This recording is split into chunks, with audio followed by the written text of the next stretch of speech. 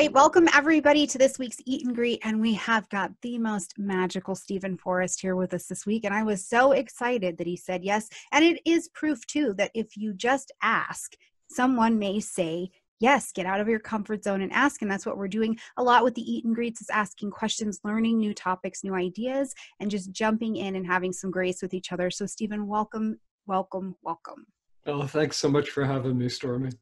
Yes, and all it took was a little email stalking, friends. So put that in. Forth 2 or 3 times. Yes, yes, but it, I think the most amazing thing was the timing of when things are supposed to happen. I genuinely believe that they line up, and I thought about reaching out to you, and very quickly, days later, NORWAC came up, and then that happened, and it just was a very easy flow to connect. So I'm pretty grateful for technology today. So today we are going to talk about a subject you guys have been asking about, and we're going to talk about the different phases of the moon, and when you were born under different phases of the moon, and what it looks like as you progress through those phases as well.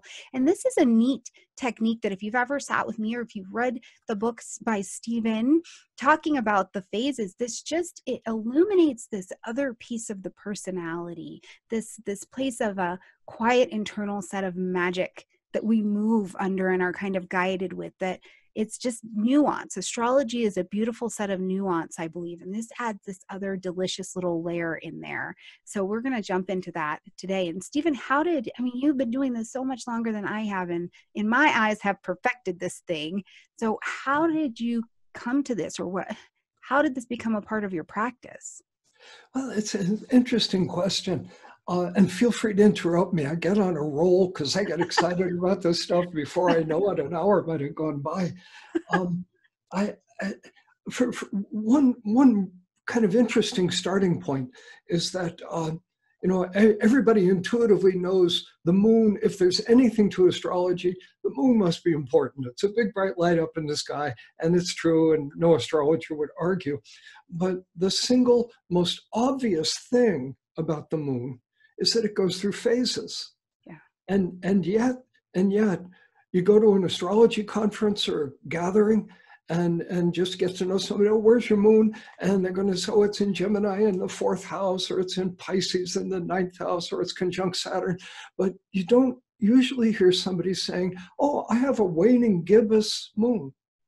And the juxtaposition of those two observations intrigued me, that there's nothing more obvious than the phases of the moon, and there's kind of nothing more obvious in astrological culture than astrologers ignoring the phases of the moon. It made me wonder. Yeah, absolutely. And it's interesting because in my practice, as I've started, it was just an intuitive move. So as I picked up your book and saw that, hey, wait, this is something to really dig into. Because what it feels like for me in astrology is when I sit down with someone to understand the phase that they are under, I get to meet them where they are at, and they're ready to receive. Yes, yes. So it becomes the opening to this kind of conversation that we're going to have as we fly around the rest of that chart, correct? And what phase were you born under? Do you know? And what are you under now? I know it well. The moon was about 77 degrees ahead of the sun, so it's a waxing crescent moon. Not quite up to the half moon, but a little bigger than that new moon phase. Brilliant. And where are you now? Right now, I'm just moving out of my waning gibbous moon, coming towards the end of the moon cycle. Hopefully not the life cycle, despite the gray hair of it. It's a 29-year cycle, so everybody lives a normal lifespan gets to go through it. Like maybe 3 times, 2 times, 3 times. Yeah, so we get to have different phases within the phases, which I think... exactly. You're born with a phase, and then there's the progressed phase that you're in, and the juxtaposition of the two can be really interesting. Oh, yes. I think, most people, as we talk, we'll cover this, but if you look back and you even go just 3 years, and kind of look at who you've been for 3 years and then where Yeah. you've landed. It's like, well, Yeah. what island is this? You know, Yeah. so it's a different awakening that definitely happens. And so that's interesting. I am gibbous as well, and I am Waxing gibbous. waxing Big, gibbous. big difference. Yes, I was born waxing gibbous, and I am in the disseminating phase right now, which makes complete sense. I feel like I have the biggest mouth ever right now. I talk to everybody. And electronically enhanced, going out to thousands of homes, right? Yes, and it's funny because I was a radio DJ for 10 years. Were you? Ooh. Yes, and I didn't necessarily, it was accidental. I didn't mean to be doing that. And I landed there, and it perfectly prepared me for what I do now and how to share this. Yeah. Yeah. So I'm like, well, here we go. Music programs or talk shows or what? Both. Yes. And it's funny because I was a weather girl. I was a traffic girl. So talking about astrological weather is up my alley. Yeah. Wow. Fantastic. Brilliant. So should we jump in and talk about these different phases of the moon and what this looks like? Well, here's a place to start. Okay. Years and years and years ago, long, I guess you were probably a baby. I got one of the early computers, when they were not very good, but an astrological program that would allow you to do some research. And so I divided up, I got curious about the phases of the moons way back. And I divided up the waxing moon people, like new moon to full moon, Sure. From the waning moon people, just two categories. And just started, I had a big database of clients and friends and some famous people in there. And I just was kind of going through it one person at a time, who's waxing, who's waning. And I started to feel it, I didn't have the words for it, but I could feel it. And so this was so vivid for me. I stopped looking at whether they were waxing or waning. I would just bring up the name and guess, click, click, click, blink, blink, blink. And I was hitting 75%, something like that, just intuitively. Yeah. So it was like, wow. I mean, astrology works. Anybody who studies it soon learns that. But lots of times when you isolate a single factor, it's a little harder to pull it out of the mix. This was hitting me over the head like a sledgehammer, this really powerful thing. And I had an idea. It was a wrong idea, but it was kind of like the beginning of a right idea. I had the idea that people born under the waxing moon were more extroverted and the waning moon more introverted. It's not quite true, but that was kind of what hit my head as I was trying to figure out how I was knowing what I was looking at. And I realized, no, it wasn't really right. Then it hit me. The exact word, the people born under the waxing moon were more forward. Is it not exactly extroverted, but forward. And when I was writing the Book of the Moon, I had to try to find a way to make that idea clear, because I know it can seem a little slippery. So here was the idea I come up with in the book. Somebody born under that waxing moon who is introverted, an introverted person born under the waxing moon who says, I'm shy. You got a problem with that? So that's introverted, but forward, just more in your face, put it out there, whether they're shy or otherwise. And then, of course, the waning moon would be the opposite, a little more circumspect. And then as I went a little deeper into this, I realized, and this is a really fundamental insight about working with the phases of the moon, this is the distinction of the waxing versus the waning. Once again, later we have to get into the distinction between the bright half of the moon cycle and the dark half. And so you wind up with like two halves, and it creates four quadrants, and you can see you get some of this stuff. But waxing versus waning, when we think in really broad and general terms about the psychology of younger people, like birth to 40s, versus the psychology of older people. First, clearly, tremendous diversity. You know, the world is incredibly diverse as far as that goes. But the basic distinction is that the younger people tend to, there's a lot of future ahead of them. They tend to be a little more hope, energy, engagement, and a tendency towards headstrong idiocy. Because of inexperience, you know, and whereas the waning half of life, the second half of life, we think of people as more reflective, contemplative. We've had failures and they didn't kill us, you know. And we survived. We are more forgiving and tolerant and humble and all those good things that come with the second half of life. But the shadow, just like the shadow of youth, headstrong idiocy, the way I get all the older people angry at me is I say a vulnerability to resignation, depression, despair, giving up, you know, and those qualities that we kind of see generally comparing young people to old people work out even more reliably when you look at waxing moon birth people versus waning moon birth people. Yeah. That is so fascinating. It's so much really bigger. Is. And it works. It works like crazy, you know? Yeah, but I love too that you just described how you felt it. Because so much of the astrology I practice, I feel. Yeah, you got to. Yeah, it just feels into this chart that's coming alive here to begin to tell the story or to see where the story is going. So to be able to feel these waxing folks, that's phenomenal. Yeah. If you don't get it in your heart that way, you know, you can lecture astrologers, but you'll never be a real astrologer.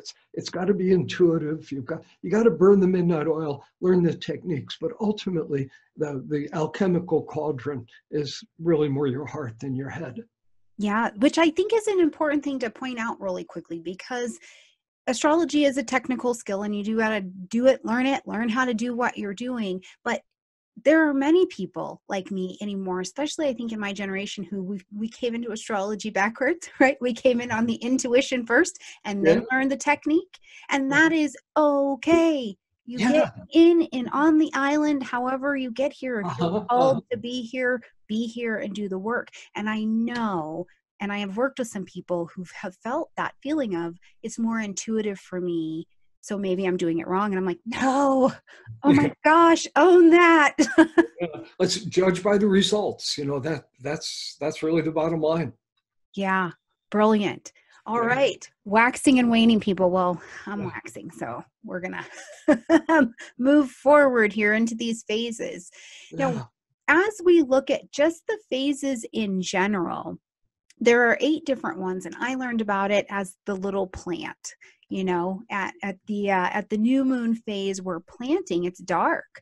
You plant this little seed of intention or this little plant, and it says cucumber on the package, and you hope it's gonna sprout into a cucumber, you know, but it's dark. You're planting down there. There's no assurances of what that's gonna be.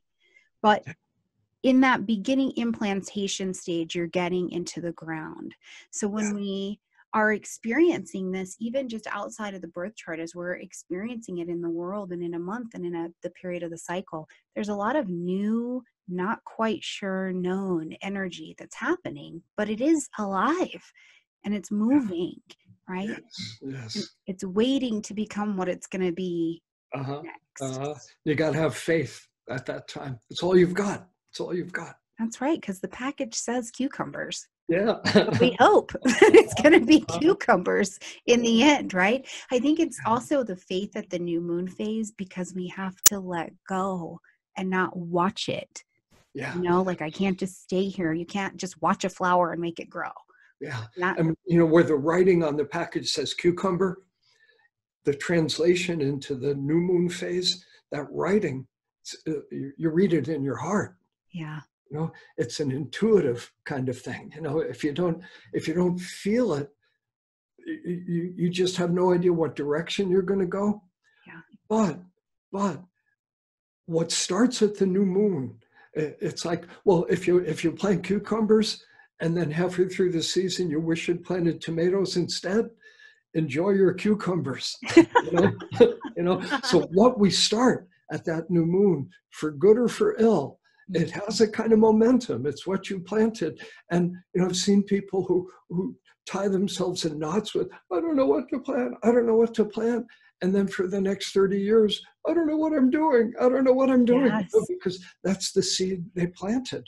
Absolutely. And that thing is going to germinate, and it is going to, it's going to put the feelers down in there to begin to create something. So I love that you point that out. Good or ill, what's happening right there? You're going to carry that for a bit. And you got to trust your heart. It's all you've got. I don't know, off the top of my head, have illustrations for all the phases, but I've got a great one for the new moon. Bill Gates, the famous wealthy Bill Gates, founder of Microsoft. So he's a young man, he's in his new moon phase by progression, and he's at Harvard, so he's a young man with a very bright future, a student at Harvard, and so he's going to rule the world. And he decides to drop out of Harvard and start a business in a garage with a friend of his, business they called Microsoft. And I mean, we're both smiling because we understand that was a good career move for Bill Gates. Yeah. But imagine, I don't know any facts here, but I think I'm on pretty solid ground. Imagine what his parents thought. He's dropping out of Harvard to start a business in a garage. Well, he trusted his guts, trusted his heart. Here's one more story. Bad habit. It's a personal story, but it has the good grace of being slightly embarrassing. When I was in my own new moon, I've been through a couple of them now, but I was like 21, 22, and I advertised myself publicly as an astrologer for the first time in my life. I would do readings, for anybody who called this phone number, Now, what obviously important seed moment of my life, but here's what makes the story kind of fun to tell.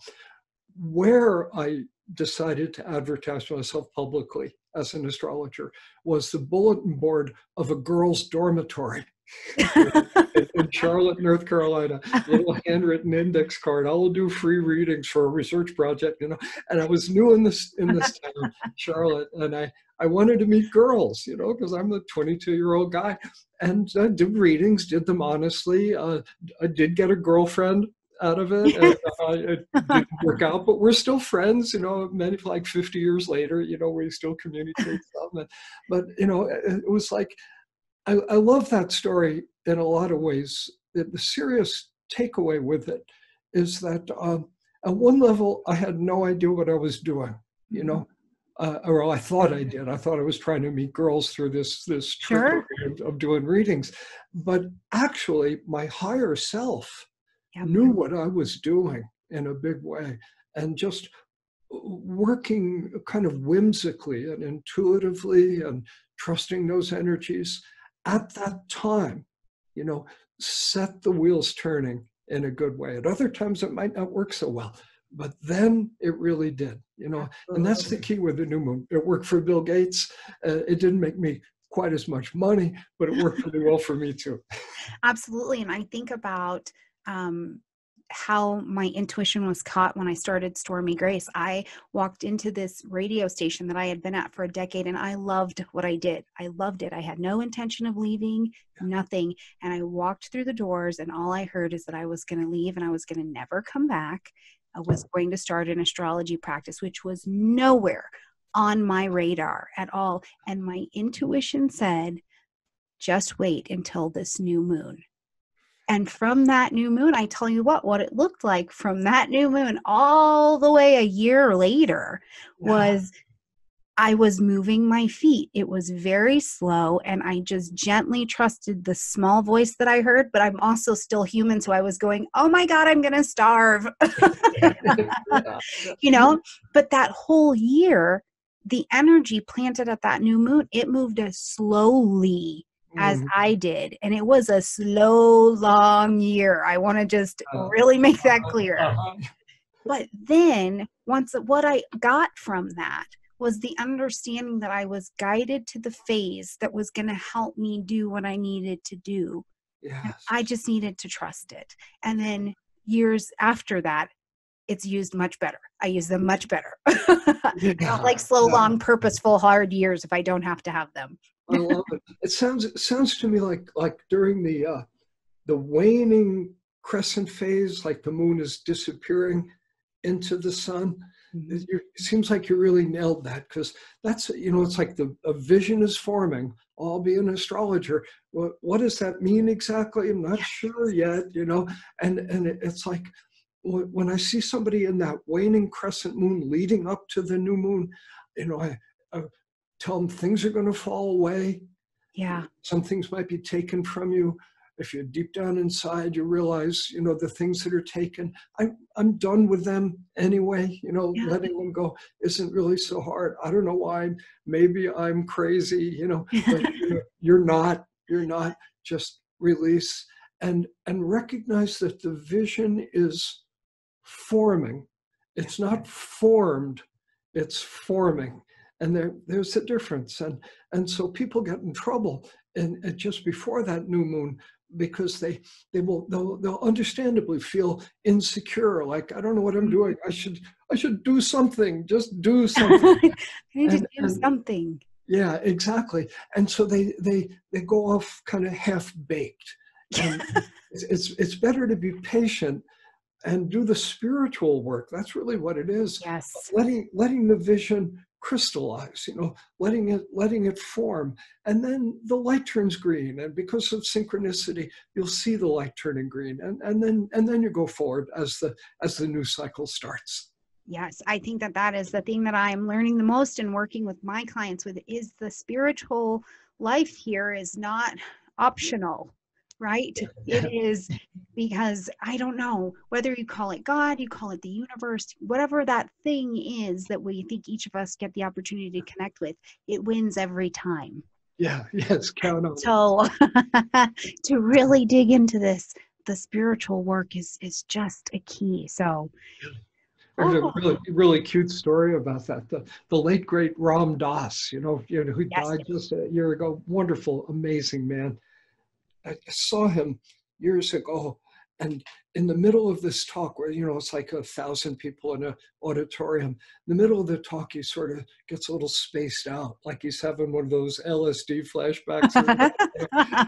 and then he points and he says, see that exit sign, the usual little illuminated exit sign in every auditorium. He says, see that exit sign? We all turn around and look. He says, don't believe it. It was a terrific moment. It was, what a teaching. It's like, you're on the spiritual path. There isn't a choice about it. Don't believe the exit sign. Yeah, you're not getting out without the work. So there's that. Exactly. You can do it faster, you can do it slow, but there it is. All right, should we move to this waxing crescent phase? Okay, you want to go through them in order? Yeah. Yeah, let's do it. Well, if you live out under really dark skies, maybe you see a crescent moon, like just a little standard moon symbol, like on an outhouse door or something, and it's up in the sky. And then if you look carefully, when I say dark sky, you'll see the rest of the moon, looking black, just that little fingernail peering of the light of the moon. That's the phase we're talking about. As we move into that, from that phase up until the half is the waxing crescent. And so we see the moon, new moon, dark of the moon, you can't see anything. It's all inside of you. Waxing crescent moon, we start to see something. Yeah. But we ain't seen nothing yet. It's sort of the short version of it. Metaphor I love to use with my clients is you're at theater, you're going to watch a play, and the curtain is starting to come up, freeze frame. Curtain is 6 inches up. And here's all we know about this play. It's about people with shoes. It sounds silly, but that's what we know. Much is yet to be revealed, So at that waxing crescent moon, they're in terms of progressions, so the kind of phases that we go through. The thing we started at the new moon, you're starting to see some action. You're starting to see some results of it. J.K. Rowling, famous Harry Potter gal, she's writing the first Potter novel in her new moon. She's on welfare, a single mother, no contract. She gets rejected 12 times, and then she moves into her waxing crescent phase, and she sells the first Harry Potter book. I don't know how much money she got. I know something about publishing. I doubt she got $5,000, nice check, but it's not going to feed you and the baby for very much longer, Right. I'm sure her friends bought cheap champagne, so there it was. J.K. Rowling's curtain up 6 inches, the first Potter book is in print. You ain't seen nothing yet. Yeah. Oh man, I know You have faith at the beginning. You need the faith at the beginning to jumpstart the process. You said that, I want to repeat it. Yeah, because I mean, as that thing, it's just like the motor, like your cucumbers are just getting a little strength here. They're just starting to realize that they can survive and maybe actually do this thing. Maybe become the thing that it's going to be when it grows up. It's an interesting phase, and it's an interesting phase if we pause and feel it. Yeah. Because it's like, okay, it's definitely going to be something. It still takes faith. It takes faith, but you start to have a little support for the faith. Yes. Oh, that's a brilliant way to say it. A little support for the faith. People born under this phase, I think, and here I'm an old guy, obviously, but anybody looking at me can see I'm excited about this stuff. Yes. And this is the phase I was born into, the waxing crescent energy. And there's usually, no matter a person's age, a kind of that energetic, forward, engaged, excited. Tomorrow's going to be even cooler than today. That kind of feeling that goes with it. Now that all sounds great, and it kind of is, but it can make a person behave stupidly. Like I feel lucky is sometimes the dumbest thing that's ever been said. Maybe we're not as lucky as we think we are. So everything I believe about astrology rests on that template. That every front has a back. There's everything. Everything has a purpose. You can get it right. Everything can be gotten wrong. There's nothing that's lucky or unlucky. I'm very different from most astrologers as far as that goes. They're quick to say good luck or bad luck, or this is your lucky year, etc. I never say that. It's always questions. The answers we create ourselves. Yeah, the perpetual why. That's okay. Yeah, perpetual. It's a good place to be. I think that's I personally think it's a great place to be. Yeah. You're under a waxing phase too. Yeah, and I tell you what, I don't know what your experience is, but I feel like when I meet people who have a sun in the 9th house, we are the whys. Like, why? Well, but why? Right? People expect it of you. Yeah. And that continues to show up. All right. We're in the first quarter now. Yeah. We're in the first quarter. Think about my process where we're going. So we've got the cucumbers in there. They figured out they can be something. And now at this first quarter, I feel like this is where it like starts to root down. Like we start to create a bit of an anchor for the thing that has started to become something to really be able to go ahead and take some root. It's like a beginning is happening here. A whole nother mini beginning is coming from the re-anchoring here. Yes. Yeah, exactly. This is it's a good teaching moment in terms of the theoretical basis for understanding all this. Right at the beginning of the program, I said a lot about the waxing versus the waning distinction. And I mentioned briefly the bright versus dark distinction. We can have a bright hemisphere that is like the week before and the week after the full moon, and then the dark one the week before and week after the new moon. And it starts off with something very simple, that at the new moon, something is beginning, but it is invisible. You can't see the new moon. At the full moon, it's as big and bright as it can be. You can't get any rounder than round. This is maximum manifestation. And so we have the idea of the subjective at the new moon and the objective at the full moon, the unmanifest and the manifest, the spiritual world and the material world, even that. And oh, right away, that gets into some big territory. There's spiritual people would think, oh, the material world, you wouldn't want to be there, would you? That very negative attitude towards the flesh. And then, of course, there's materialists who, laugh at everything spiritual. Sure. And it's like you need these two halves, but the bright phases of the moon, starting with what we're talking about here, is about the die is cast, we're in the world. In a sense, the baby is born, not embryonic anymore, but good luck, here you are launched in the world. And so the thing that began invisibly, now we start to see it, and it starts to attract attention, and it starts to be integrated into society. Now, here's what happens. Again, a bit of theory to understand this. When I was writing the Book of the Moon, I hooked the phases of the moon to the cycle of the year, the solstices and the equinoxes. And it was really very obvious. The longest, darkest night of the year, the winter solstice, the dark of the moon, the new moon, it was just clear as a bell. And each of the phases just fell into place.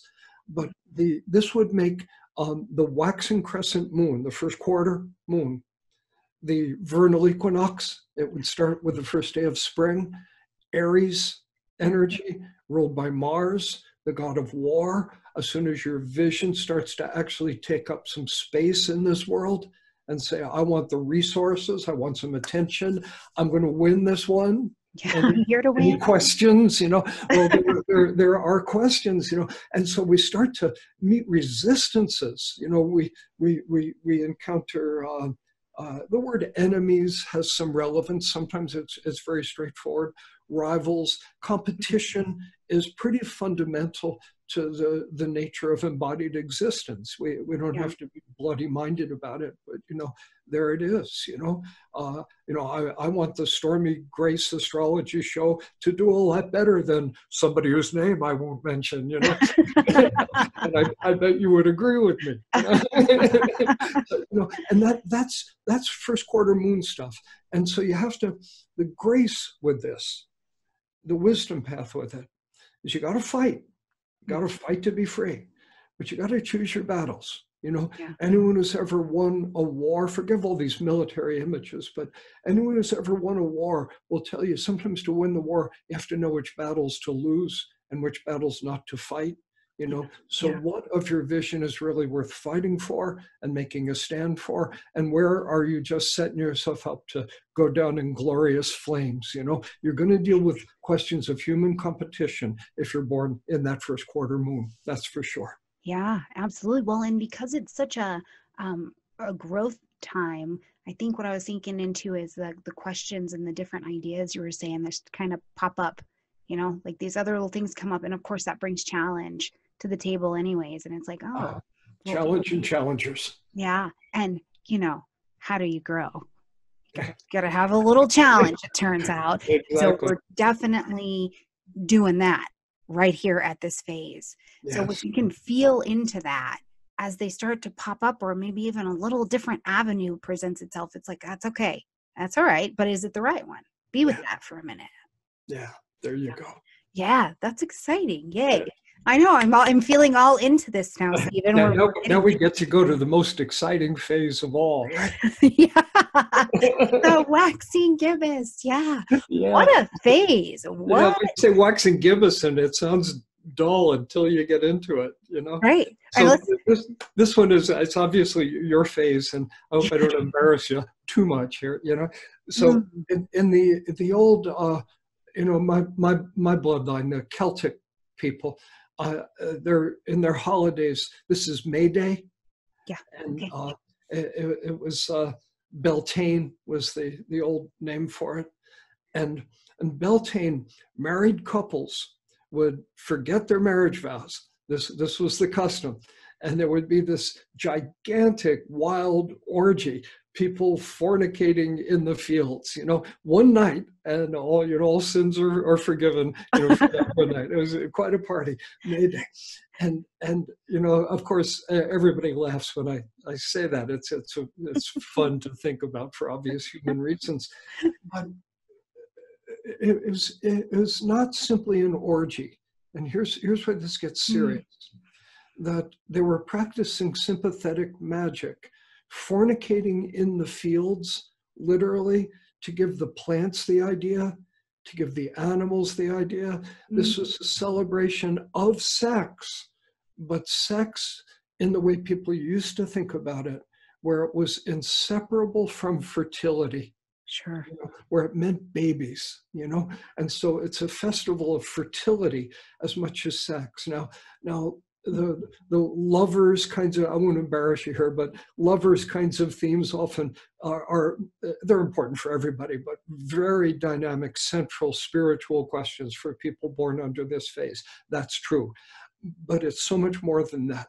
So this is almost funny to say, because it's obviously what I'm about to say, the story of your life, where two people in conversation get excited, and you say things and I'm excited. I've tried to be polite, not interrupt you, and you get excited, you try to be polite. We're doing great so far.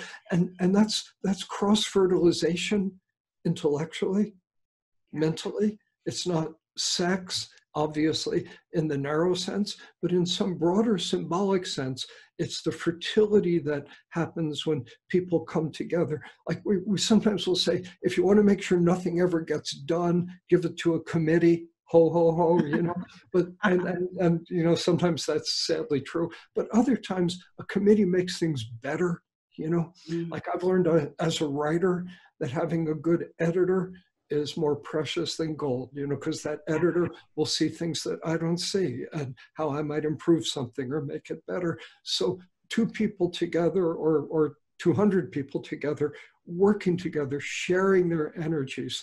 And so your life is, your personal life, we don't necessarily need to put that on YouTube. And I don't know anything about it, although I have seen your chart. But, Yeah. But your professional life clearly is dependent upon sharing your energy with other people and the synthesis that comes from the shared energy. And so that's that waxing gibbous moon. It's actually very exciting. It's very exciting. And I have to tell you, so when I was younger, my family was Catholic and they still are. And I'm just a really bad version of that. But the way that it has come for me, spirituality and that connection, is that I decided to date my higher power. Because it was the only way that I could breathe it in enough to actualize it in my world and in the work that I see. And so that has been my constant companion, is that I date this power greater than me. That's eloquent. That's eloquent. The word dating it's a sort of polite, socially acceptable reference to romantic and sexual interaction, and it's so critical in understanding this phase that we are unabashedly enthusiastic about sex, no shame, but at the same time, we like the Book of the Moon. One of the kind of memes that runs through the Book of the Moon is how our culture is constantly oscillating between Puritanism and pornography. Yeah. And they couldn't exist without each other. They're an interdependent whole. If it weren't for Puritanism and sexual shame, pornography would just seem like a joke. Naked people, like everybody's naked. What's the big deal? And sex, it would be commonly available, not this illicit drug, that we can maybe afford. And it's Puritanism and pornography. They love each other. They couldn't exist without each other. And the reason I'm saying all this, it's fun to say it, but also just to get past that, pierce the veil of that silliness, is the way that we really get to the heart of the phase of the moon you were born under. So dating your higher power is an eloquent way of saying it. Yeah, and it's funny because sometimes we have to go back in our dating life together to just coffee. So you know what? I don't trust you with that. We're going to just go to coffee for a minute. So it's a brilliant. It might bring us to the full moon. Yeah, the full moon right here. It's big. It's bright. We've got all the lights, super round. You see the things that you didn't even see that were there. It's you're alive. You're awake. It's open. Progress has been made. Yeah. You know, it's all on the table. It is on the table. Yeah. Here's my life. I say to my clients, progress full moon. If you want to know your karma, look at your life. You know, there it is. You know, it is expressed. It's maximally out there. It's materialized. The material world is the playground of the soul. You know, we just put the stuff out there. The great Tibetan saint, Padmasambhava, once said, if you want to know your previous lifetimes, consider your present circumstances. It's just the essence of the principle of karma. And it works very literally here. If you want to know your previous lifetimes, as well as what is previous in this lifetime, look at your conditions under the full moon, your relationships, your work, your health, your body, you know, the works. You have put it on the table. There it is, warts and all, you know. Warts and all. So at this point, you've either got a cucumber or you don't. Yeah, exactly. And if you wish you'd planted tomatoes, once again, enjoy those cucumbers. And just enjoy those cucumbers. Yeah, exactly. That's brilliant. In the Book of the Moon, it gave each of these phases a name. And this one, the full moon, I just called it the human being, you know, because we are just completely human, you know. Here I am. My favorite little story, there's a guy, a client of mine, and it was kind of self-deprecating humor. He was talking about, he's driving down the road, he's got a van, he's taking his 3 children back from rainbow soccer practice or something. He's driving down the road in this van, this suburban neighborhood. He sees this beautiful girl, you know, on the street. He's checking her out, you know, and she notices him, and then he realizes what he looks like, you know, a soccer dad in a van with 3 kids. And he just smiles at her and shakes his head. She smiles back and he drives on that. I mean, there it is, you know. Yeah. He was not unhappy, but, you know, this is it. This is my life. Deal with it. Accept it. It's not going to be some magical tomorrow. This is the fullness of time. Like cucumbers. Like cucumbers. That's so brilliant, though, to have just that moment to go, well, hold on, what does this actually look like? What's the reality in this moment? Exactly.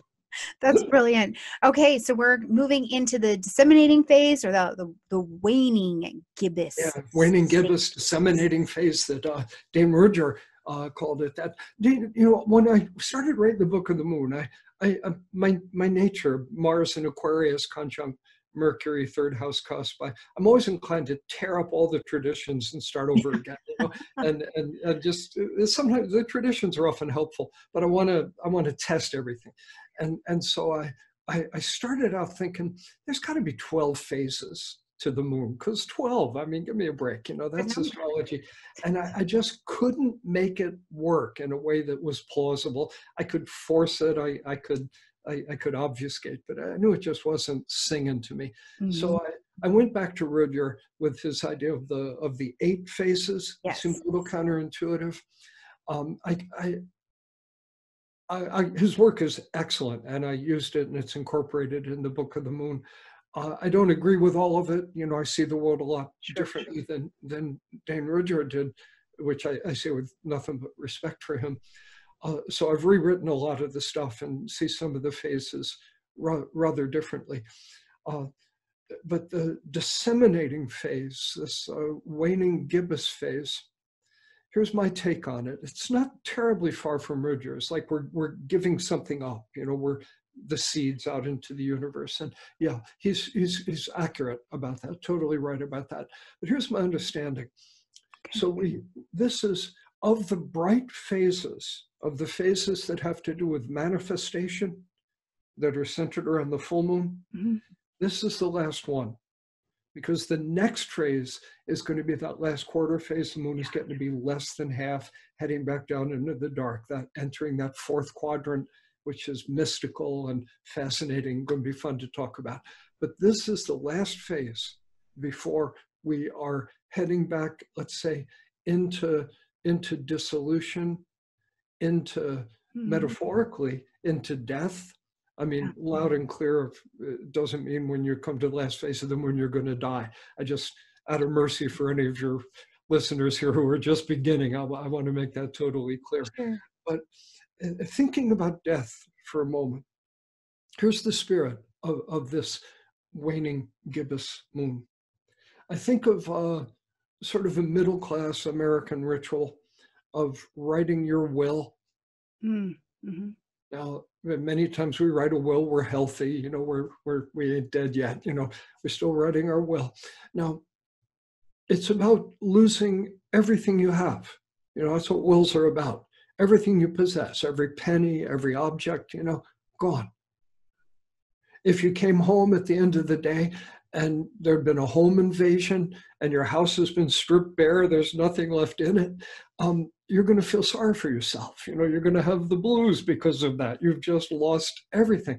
But weirdly, writing a will is sort of joyful. See, there's the key, because we're thinking of people we love, and I'll give little Susie $50,000, and oh, think how happy that will make her. Hope it makes her happy, but you know, and the piano that I inherited from my grandparents, you know, who's going to get that? And this giveaway feeling is joyful, and that is so much the high heart of that disseminating moon or waning gibbous moon, that we're giving things away. We're still in the bright half of the cycle, so we're still engaged with people, engaged with society, but we're about to leave. We're going to leave all that behind. So we're still engaged, but goodbye. Oh, by the way, here are things I won't be needing anymore. And so we give them. Now, something I've found quite commonly, my sample of friends and clients, of course, is not a random sample of humanity. They're self-selected people interested in astrology.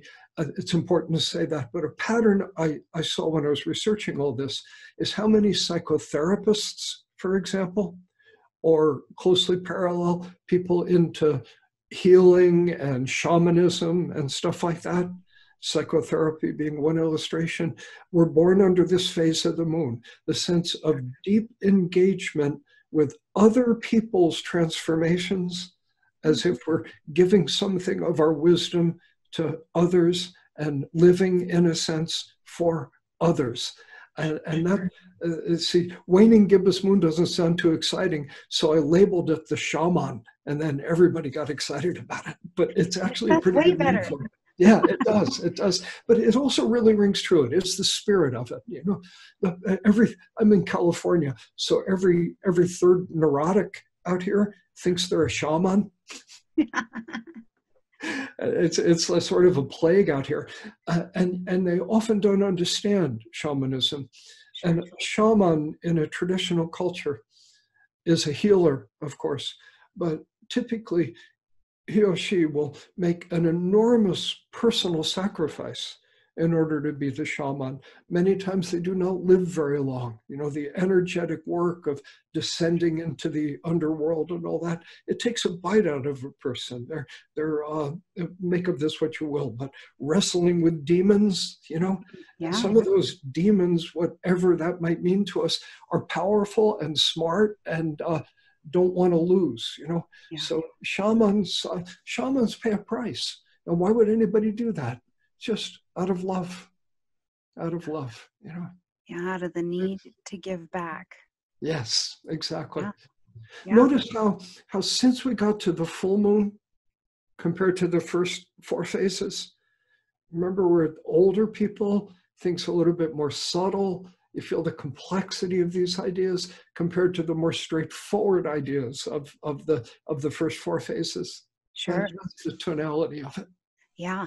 And I enjoy feeling into it in the progressed energy as well, since this is definitely where I'm at. And I'm feeling that sense of giving back because it was given to me. Yeah. Right. Yeah. And so You've got it. Whether it's your progressed phase, or this is where you were born under, or this is just what you're experiencing in your monthly calendars, this is a place where you are going to get that cucumber now and give it to somebody so that they can eat. Yeah. It's beautiful. Yeah. Beautiful. Understand. Oh, can get all wrapped in that, right? Yeah. It's a good phase. They're all good phases. Very exciting. Yeah. Okay. Let's last quarter, I guess we're up to. Yeah, gosh, we're at the last quarter. So this third quarter, last quarter phase. Yeah. It's interesting because we've done it. We've picked the cucumber, we've given it for people to eat. And now we got to plow and till and get ready for something else. Yeah. Right? That's right. The last 2 phases are very much like that. Yeah. That analogy with getting old, like how life feels when you turn 65, let's say.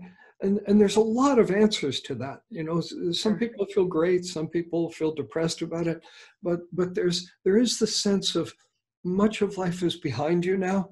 Sure. And there's hopefully life ahead too, but that sense you're clearly past the middle of it. Mm-hmm. When a 12-year-old says, "When I grow up," we all listen. When a 65-year-old says, "When I grow up," we hope they're smiling. Yeah. But this is a prime opportunity to express gratitude and have a reflection. You just grew cucumbers. Yeah. Right? Like that's where you got to participate in the process of that happening. And now if you want those tomatoes, you can get ready for that. Yes. I feel like this phase comes with just a sense of reverence around it, that things have to go before the others can come.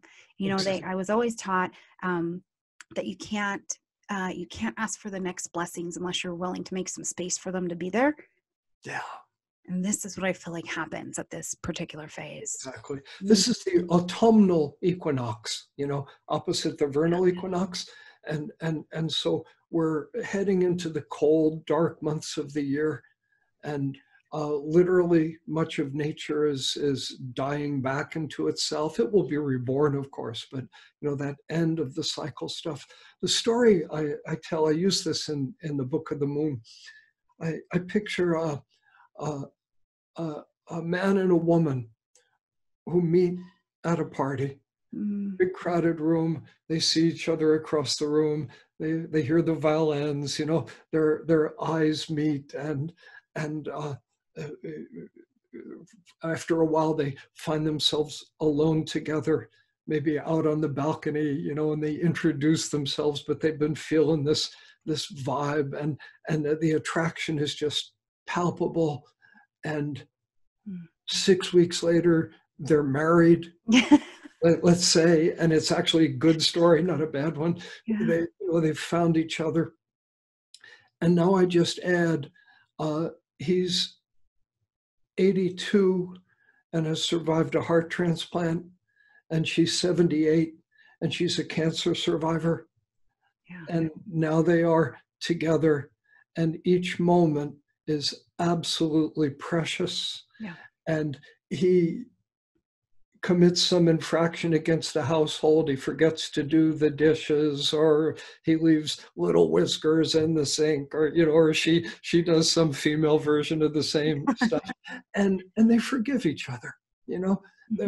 They're not going to tussle about stuff like that the way younger people will, because death is looming for both of them. Each moment together is precious. Yeah. And that richness and that poignant feeling. You can be born under this last quarter moon, and you can be 17 years old, and you'll know what I'm talking about when I talk like that. We don't even be that old. It's just the metaphor of the age gives us the tone of this. I would also add that here's a powerful but dangerous word, maybe the heaviest one in the English language: forgiveness. Forgiveness, which is obviously a very beautiful word, but forgiveness, at the risk of sounding a little cynical, I think 90% of what flies under the banner of forgiveness is rationalization and compartmentalization, because forgiveness is the end of a long, complicated process. My feeling is nobody should ever strive to be more forgiving, even though that sounds so virtuous. I think it's better to think of forgiveness as a grace that comes at the end of a long and very honest and very funky process. And so putting the word forgiveness on the table, but honoring its complexity, that we're really done with something and we have genuinely let it go. We're not trying to be virtuous. We're just not bothered by it anymore. God bless you. I let it go. I know you were doing your best, that these processes of forgiveness tend to arise rather naturally as a grace in the last quarter moon phase. And it's part of the way we prepare ourselves to descend into the mysteries of the new beginning. We have to be done with the past. We can't keep getting on with the past. And forgiveness is kind of the flowering of that process. Absolutely. And I tend to find that the universe is kind, and to help facilitate the process of the wisdom of forgiveness, people show up, and we are able to help them or hear them, or and it's almost as if we speak forgiveness back to ourselves through helping another person, that is a continued experience of, especially people like you said, because they can be very young and they just say back to you what you said to them, and it's like, how did that is okay. so wise. And kind of wash our hands of the attachments, and it's just left with nothing but love. Unconditional positive regard. Absolutely brilliant. Okay. And then we wrap it up. We move to this waning crescent phase, of the balsamic phase. Some people will say it that way.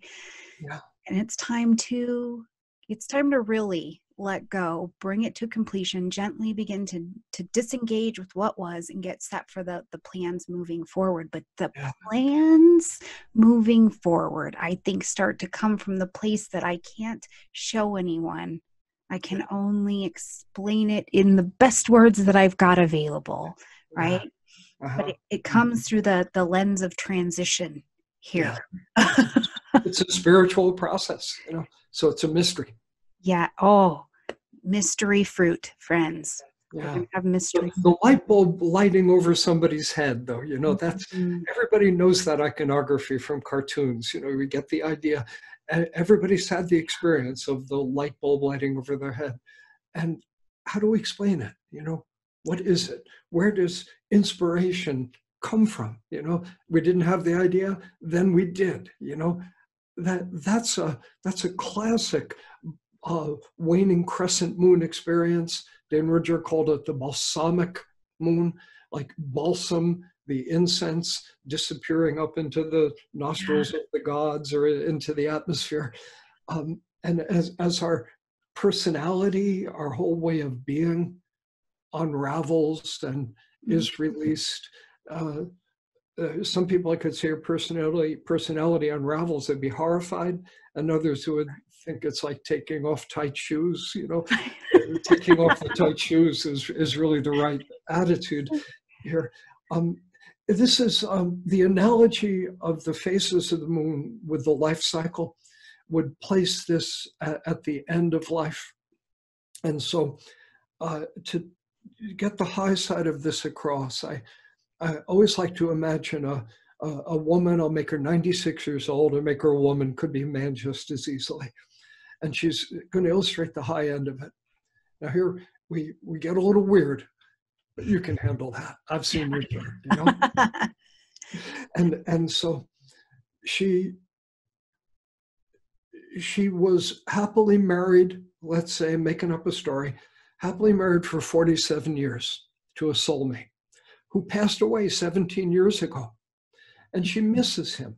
understandably. So far, she could say that in polite society. Everybody would say, oh, we're so sorry for your loss. But here's where it gets weird. Sometimes when she's alone at home, she hears his voice. And I don't mean she remembers his voice. I mean, she hears his voice. And sometimes she answers him. Now, she knows enough about this world to know she shouldn't tell anybody that, or they're going to give her pills for it, you know? Yeah. Now, sometimes when she answers him, he's been known to answer her. This wise woman, 96 years old, has had conversations with her dead husband. And she knows that if anybody were sitting in the same house with her when that was happening, they wouldn't have heard anything except crazy old dingbat talking to herself, you know? But she knows better than that, because she misses him, and because most of the people she has loved in her life have already gone through that doorway that we call death. She's kind of looking forward to going through it herself. Yeah. Now, she knows, once again, this is so waning crescent moon, this next line. Once again, she knows that if she said that last line to people, if she said, I want to die, everybody would again offer her pills for that. You know, they would call it clinical depression. Yes. It isn't. It's spiritual faith. I almost said the F word right there on the air, you know. I'll just leave it to, it's spiritual faith that she is hungry to pass through that door. And will the circle be unbroken? And will she be rejoined with those souls with whom she experienced this incarnation, and probably many others? And so the veil between the worlds has grown thin for her. So we find a lot of mystics born under this waning crescent moon. A lot of people into woo-woo stuff, you know. It's funny getting older, because the iconography of my youth doesn't mean much to younger people. So here's a reference. I don't know if anybody even know what it means. You tell me if you know what it means. The Twilight Zone? Yeah. I was a Twilight Zoner. Oh, okay, cool. You know, gradually, you know, all this stuff goes poof. You know, it's just cultural evanescence. But Twilight Zone, Rod Serling, you know, you know, and born under that waning crescent moon. You know, he's just the fine illustration of the kind of woo-woo spooky side of it. The veil between the worlds growing thin. Now, here I have the person himself or herself kind of sensitive to the larger framework of consciousness and cosmos. And that ties in with something we've already said about this, the light bulb lighting over the head. Well, that veil is permeable. The light can go both directions. We can see it through it, but what's out there can also kind of enter us. And so it's an important time to be quiet, patient, cultivate your spiritual life, and without making any effort, a new vision will crystallize in your consciousness. And then with that done well, you come to the new moon and you start to act on that vision, and you decide, I'm going to quit Harvard and start a business in a garage. Yeah, this place where we come to the understanding gently, willingly, that it just can't be what it was anymore. And it's interesting because when I see clients who this is the progressed phase they move into, typically what it looks like is they have this quiet yearning for something else, and people outside of them are saying, why are you changing? Don't change, stay the same. So if you've been experiencing that, you definitely want to check out your moon phase and see where you are, because it comes with sometimes some very external indicators of what phase you're in as well. And it doesn't, if you know what phase you're in, those won't phase your phase. Well said. Right? Because you're like, I got to change. I got to move on. And typically, I don't even think that it's that the people who don't want us to change. We just meet their fear. Yeah, exactly. They feel insecure because we're not what we always said we would be, you know? Yeah. Turns out we're not. Never say never, you know? Not if you're going to stay alive as a human and experience this. Even stay alive as a monkey. Well, Stephen, we covered all of the phases. Yeah, we've covered all 8 phases. Wonderful. Man, and it's exciting, and it is exciting to even see how when we do discuss it, that the energy changes, and even just conversation about it. Yes, So, absolutely. you guys out there, I would love to hear, put the comments below this video for sure. Whatever your experience is with feeling through the moon, nurturing through your moon phases of wherever you were born, whatever phase, where your progress phases, even just in the monthly cycle, how are you feeling through and experiencing these? Because I don't know, I just love to hear how people experience this different stuff. It's kind of a magical little dance, I think. It is. Yeah, Stephen. And we're all invited. I know, and some of us, I think, are required to attend, which is real fun, right? All of us, in fact. Well, Stephen, thank you so much for coming, making time for us. You're very welcome, Stormie. This has been fun. Yeah, absolutely brilliant. Okay, you guys, like the video, comment, share, subscribe. Of course, questions down below. Underneath this video will be Stephen's bio, any links to check him out, his work. You've got an apprentice program, which is phenomenal. And one of our favorite visitors who comes over to the Eat and Greets is Brian Coulter. Oh, Brian. Yeah. And he'll actually be back, and we have done several things together, and just people love it. So, and actually he's wonderful. Yeah. He is phenomenal. And so you guys, and actually Brian will be back here on the 16th as well. So all of the information to check out Stephen's work, the books, all of the good knowledge that's available will be under the video as well. And we'll see you guys next time. Bye, everybody. Thank you, everybody.